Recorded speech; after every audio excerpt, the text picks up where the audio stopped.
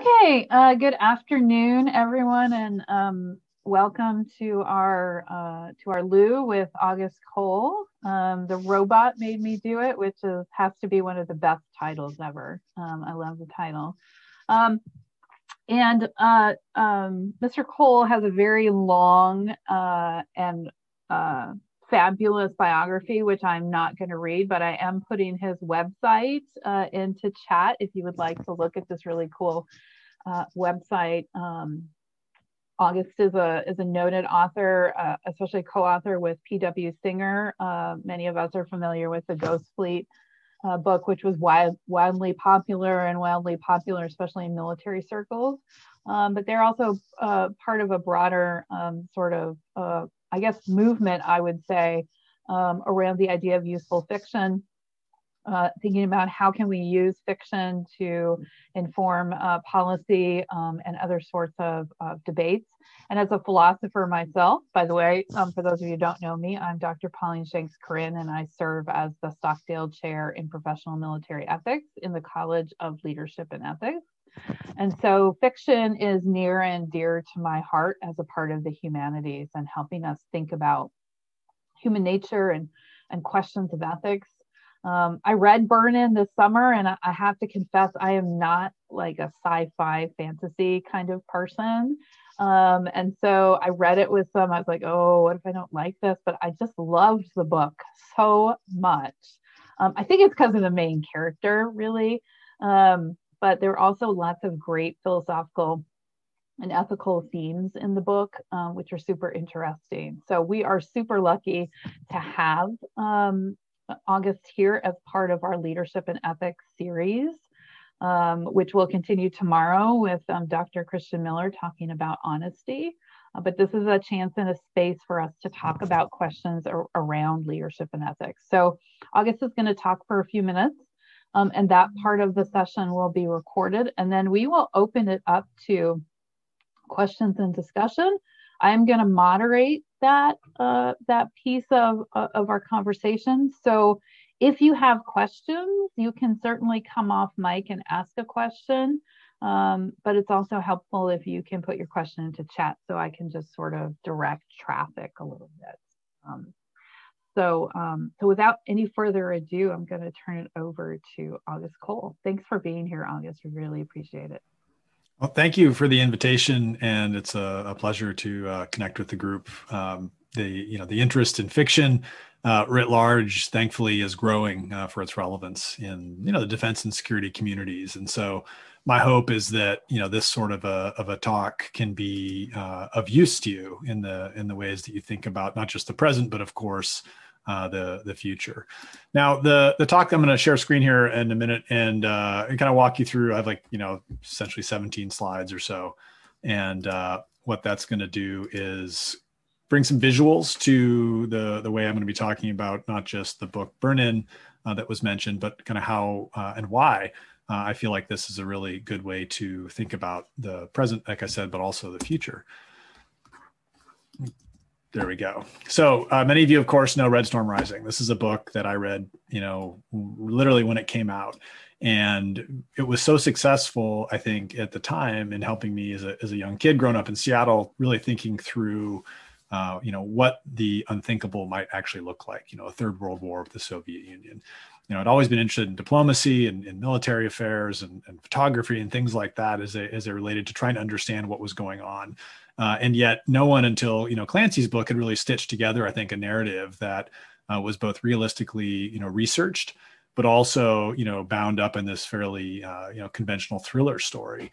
And so, fast forward to 2015, when Peter Singer and I released Ghost Fleet, it was a coda in a way, I think, to the journey that I'd been on, a journey that started with me, really thinking that history was a great way to understand, what was, the kind of arc in the 90s of the kind of the American experiment and its role on the global stage. Journalism then became my more immediate focus because I didn't want to sit in libraries. And so I spent a lot of time working in financial news for MarketWatch.com, really at the cutting edge of like the disruption of the news business. And then that led to the Wall Street Journal after graduate school. And yet, I got to the Journal in 2007 and working in DC, reporting on defense industry, intelligence contracting, things like that, and realized that I kept wanting to write about what was going to happen. And for me, I think that became such a powerful force in my own mind, and as well as the transformation of the news business, that I realized that I had to leave like this career that I had really been invested in emotionally. I love the service side of it. I love the kind of exploration that we're allowed to undertake as a serious reporter. And so I applied all that energy into fiction. And what I really found was that the same skills in reporting, in connecting with an audience that, could be like it is at the Journal when you're writing a front page story, the CEO of a company, but also like, to your parents about the issues of the day. And so the journey then became one of trying to figure out how to do that. And so like a lot of writers, I have a manuscript that's like on my hard drive that never got published. It helped me get an agent after a couple of years of trying. It was a long journey. And the reason why I'm talking about this backstory is that because it's a very circuitous path that a lot of people have in trying to figure this out. Moreover, that there's no clearly defined, almost algorithmic way to make a path in the kind of world of being a futurist, especially one that wants to use fiction. It's sort of an experimental or prototyped approach. But what that unsold manuscript allowed me to do was team up with Peter Singer. And both of us had read Red Storm Rising, and both of us had been affected by, I think, the really interesting combination, again, of fact and fiction that Clancy had done. And yet we wanted to think about some of the other aspects of the national security environment that weren't being looked at, back in 2013 when we kind of first started to link up on this. And the big question that we felt wasn't being talked about enough was China. And this was, of course, not a, 2012 release when we started. 2013, not a popular time to be talking about this. But yet we felt like it was important enough based on the trend lines that we were seeing that we would undertake a project that became Ghostly, to do it in a fictional way. And yet, take Clancy's legacy and really push it in a way that allowed us to develop a narrative that reflected the realities of war in the 21st century. So space and cyber, how the book starts, unconventional warfare, guerrilla warfare, are features, but yet told from an American point of view, is with U.S. insurgents and Chinese occupation. We looked at like the role of Anonymous, the role of space privateers. It was really, really interesting for us to try to kind of rethink what the aspects of warfare might be like that the kind of conventional wisdom was missing. And so, in this kind of gambit, we put the book out there and tried to see how people would react. I mean, quite literally, prepared that people might laugh at us for trying to write fiction. Yet what we came to understand, though, was that it struck a nerve, that we were able to speak to some of the greater truths that were out there about this big question of China's rise. Today it's a fairly conventional topic when you're thinking about great power competition, et cetera. But at the time it wasn't. So then we started thinking after Ghostly, what to do next. We could have written a sequel. There's a couple scenarios we came up with that were pretty cool, but it really wasn't what was on our mind in terms of what people were missing. So when we started to look at this question of the unanswered, or really the blind spots that we had in the kind of American security community, we actually started to look inward, to the US, and looking at the collision of forces in technology, in politics, in culture, and how they were going to be transformed by this, algorithmic, progression in commercial society, in popular culture, et cetera, to the world that we describe in this book, Burn In, where there's everyday robotics, where AI and persistent data shape everything in our experiences, in part through augmented reality overlays. Yet we have some of the same problems that we're wrestling with today, far-right extremism, populist politicians, big tech colluding with some of those forces to try to kind of steer the country in a path that not everyone is going along with. And what really I think struck home this summer when the book came out was how much of the social contract that we had spent a couple of years as we were writing the book unpacking and kind of looking for its fault lines we're kind of laid bare in pieces, if you will, during the COVID epidemic, and the kind of systemic risk that entails, the questions that it raises around how we use technology either to try to heal some of those rifts or whether we widen those gaps are certainly front of mind. Now, Burn In is a story not like Ghostly. It's not a war story. It's a story about an FBI agent, Laura Keegan, who has a robot partner, a first for the Bureau, and she's a counterterrorism agent hunting down an anti-technology terrorist who really wants to kind of tear the country apart.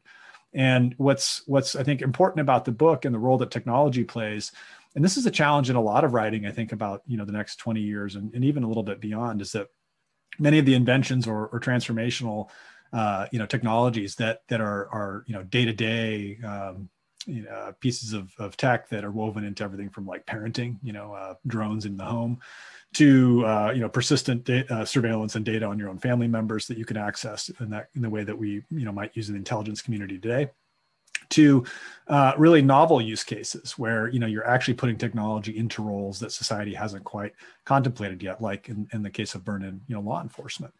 And at the same time, you're not trying to kind of buy into the hype, right? I mean, I think there's so much buzz, obviously, that gets pushed into conversations about new tech. It's easy to be led a little bit astray, I think, in thinking through the human factor, which as I'll talk about, I think throughout, hopefully you'll understand it, is one of the best ways to really credibly create futures that are useful.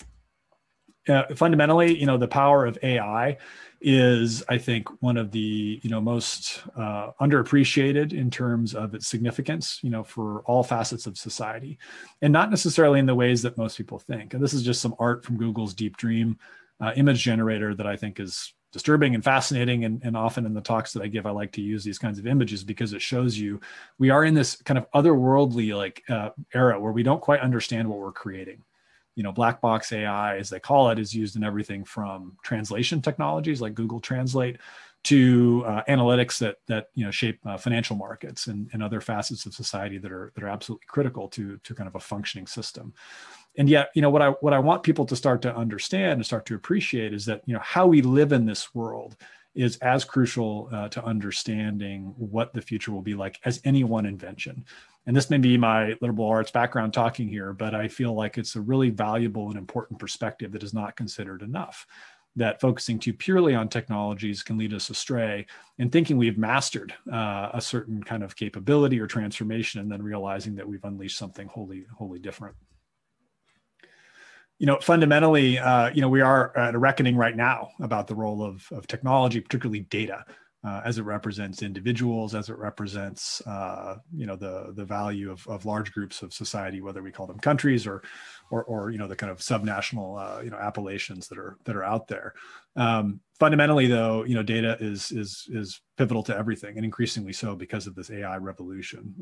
Now, this quote is really important, I think. Ida Tarbell was one of the muckraker journalists who really exposed how Standard Oil's monopoly behavior with John Rockefeller was, problematic for the country, and was somebody who really helped the nation understand this facet to the American economy that wasn't, I think, completely understood. And this is a quote, obviously, that speaks to the kind of her understanding of capitalism and conflict. But you can change a couple of words in that quote, and it really strikes me as even being more apt for our moment today, especially if you think about Facebook or Google as the Standard Oils of over 100 years ago. So the first and most imperative necessity in war is data. For data means everything else: men, guns, and ammunition. And fittingly, too, that Clive Humby, the British mathematician, who a few years ago said, data is the new oil. I've often thought that data is the new ammunition, that nothing will happen in conflict without the data that is required for the military action to take place. If we are, though, in this data-rich world, if we are in this moment where technology is driving so much, how do we make sense of it? And again, this is my humanities bias probably again, but I've turned to storytelling. FICINT, whether it's fiction intelligence or useful fiction, which is a framework that is, I think, more considered and something that Pete and I have been working on to kind of explain, is a really important way to do so. It's one tool among many, to be clear. It's not the end all be all, but it is incredibly useful for doing everything from checking the blind spots that we have about technologies that we place a lot of faith in, whether it's GPS systems like Ghost Fleet talked about, warfare, should the US lose access to those, or over the horizon satellites, whether it's in burn-in with the perils of big data and the ways that extremist groups and big tech might use them to shape society in ways that are not pointing America in the direction it needs to go. It's a bit tongue-in-cheek, this notion of FICINT. I mean, it's not literally supposed to be an int, but yet at the same time, finding a way to communicate within the national security community the true utility of fiction. It's been very effective to do so. And my hope is that as people read more science fiction, read more future-oriented fiction, they'll begin to, see the value in terms of having people understand this character-driven approach, which all good stories do. And of course, there are rules to this. And Pete and I recently wrote an essay to this effect, which I can put a link in the chat. But what we wanted people to understand is that fiction in useful fiction is as researched as any nonfiction paper. That all the rules in a story that govern real life that we experience every day, you have bad luck, there's weather, things like that. That all has to be present in these sorts of fictional narratives too. It's certainly the case in Burn In, where we go to great pains to describe the environment that our characters live in, and so that you have situations that are rendered real, not just because there's a lot of research that's faithful to the technologies, but that the places that we describe in Washington, D.C. Are in a sensory sense, very closely related to what it's like to experience them today. Some of the other rules are, it's really important to think about effect. What's the ask? For those of you that write op-eds or write speeches, I think this is a really important thing to always consider. And it's something that with especially the shorter stories in the kind of commission sense that Pete and I have been doing for groups from, NATO to ACT to the, Norwegian Army or the British Army and other groups, is really thinking through what are you trying to communicate to the reader, right? Is it to raise questions? Is it to, introduce ideas? And that, I think, is one of the fundamental aspects that underscores that useful side to things. There's a great track record to this. Obviously at Naval War College, there is already, fiction being used in courses and curriculums, books like Ghost Sleep, but others. The Marine Corps has been doing some great work back to what the Warfighting Lab did a few years ago, and a project that the Atlantic Council helped with to create a short story annex that accompanied their Marine Corps strategic environment forecast. And that, essentially the fictional annex was downloaded in, greater number than the actual forecast itself. When you're trying to talk to a whole force, right, you're looking at the 18-year-old and 19-year-old up to, senior officers. There are a few tools better, both at the cognitive, but also at the kind of creative level to engage people.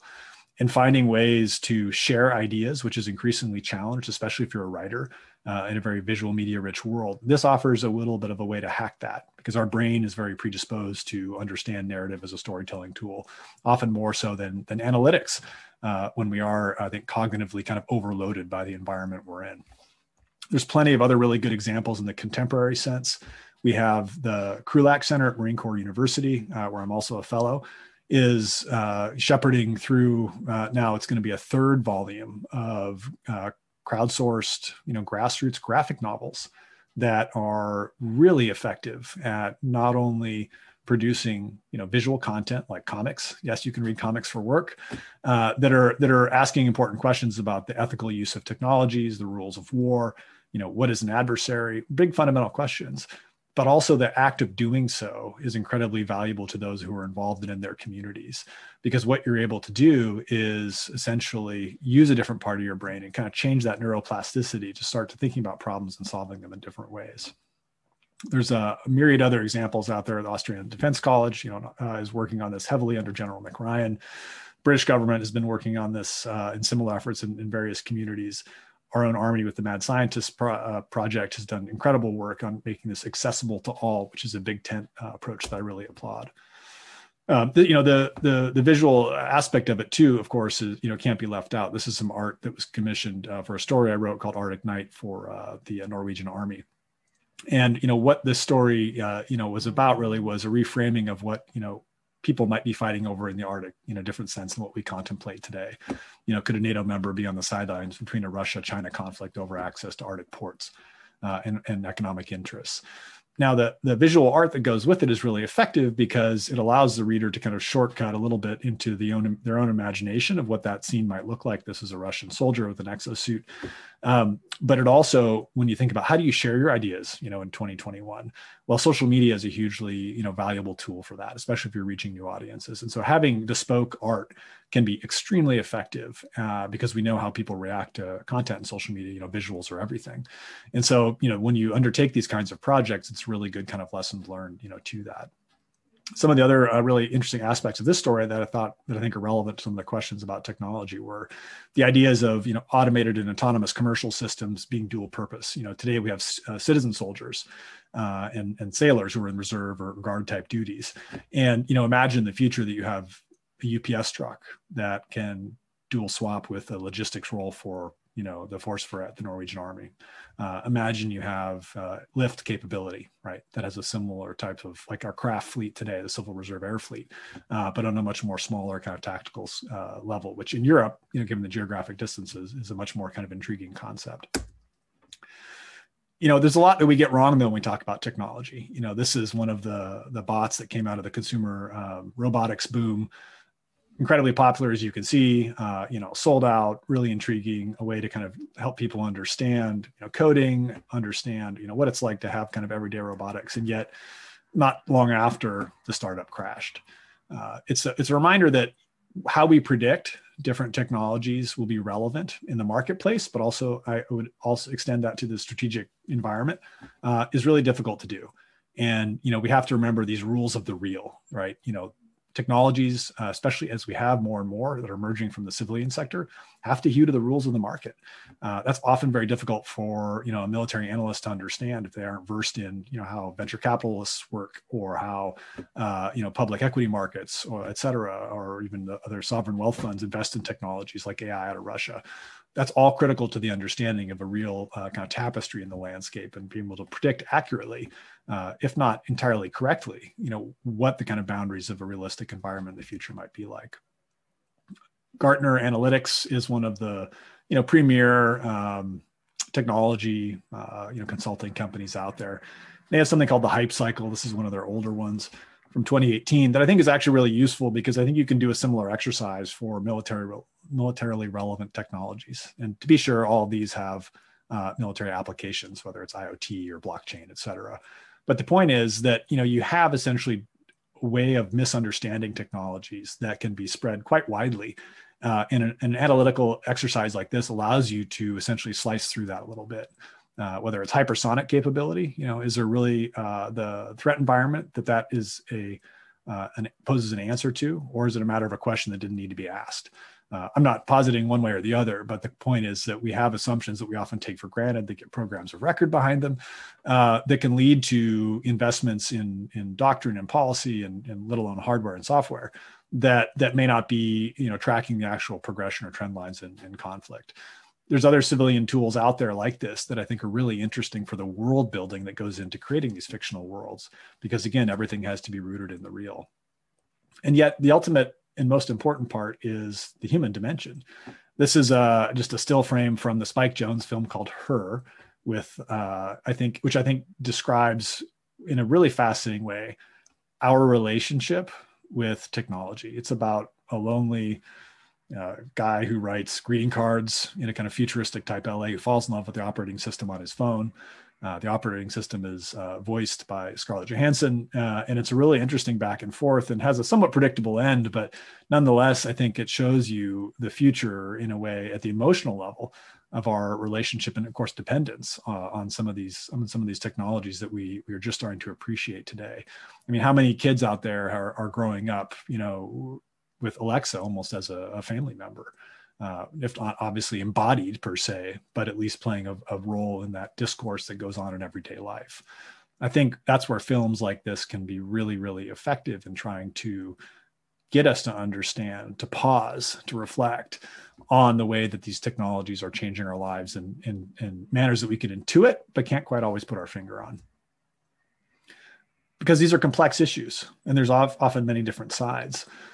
This is a news clipping from the summer before last about some of the economic disruption going on in Southern California. This was exactly the kind of thing we've been thinking about for Burn-In, that there are winners and losers in the next decade. And Burn-In is a book that's set in the 2030s.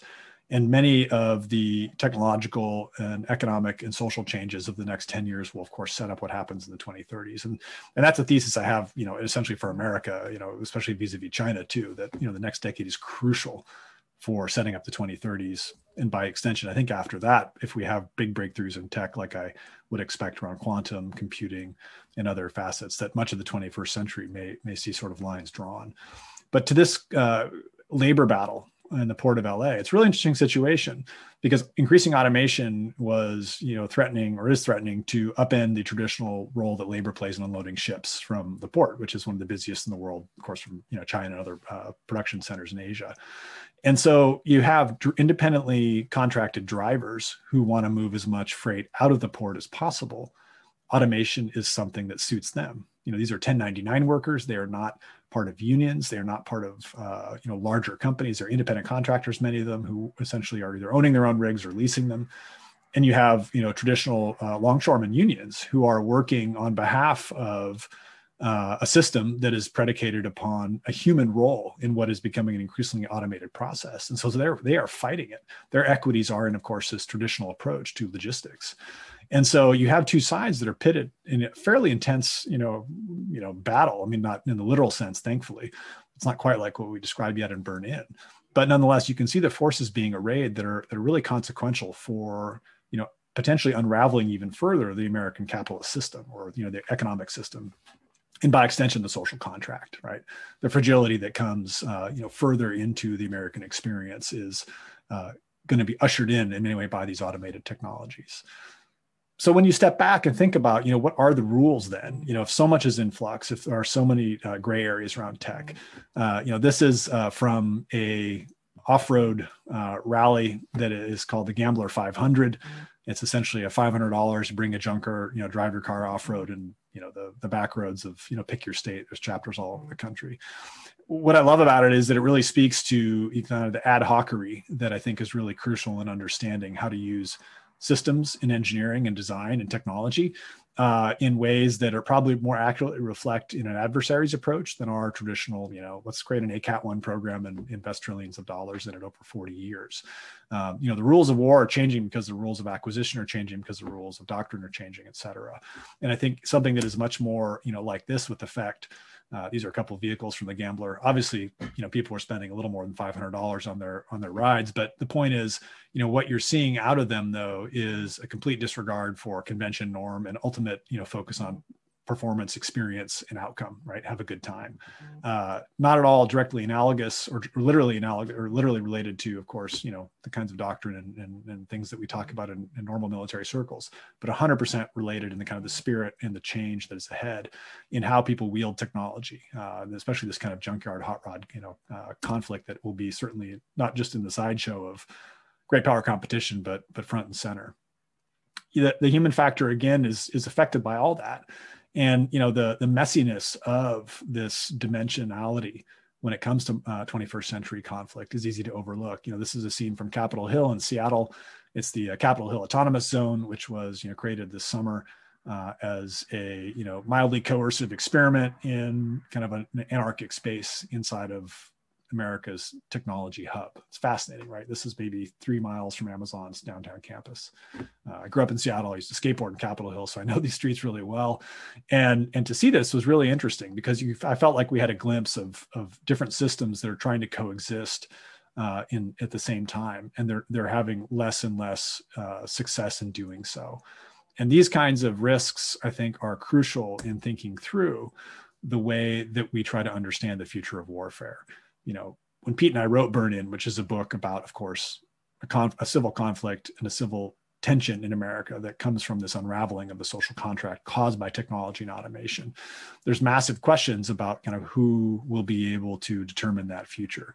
And it seems, ironically, that the more algorithmic and kind of software we have in this experiment, that is the American system, the harder it really gets to control. You can see that in the uprising last week in the Capitol. You can see the ability to target individuals, to get to do things together en masse, which speaks to almost a cognitive, domain in warfare, or something even beyond that, a human domain that I think is going to be incredibly important for military organizations and security organizations to understand, because the rules of conflict are changing quicker than we're able to adapt to. All that to say that, I think one of the best ways, of course, as this Frederick Pohl quote illustrates, is, we have to, I think, turn to narrative to help do that. The complexity of it, the human factor, the understanding that there are rules that are being broken and rewritten by those who usually don't do so becomes incredibly important to figuring out what to do about all this. So in that spirit, I'm happy to answer some questions for the balance of the time. And I really, again, appreciate your time today.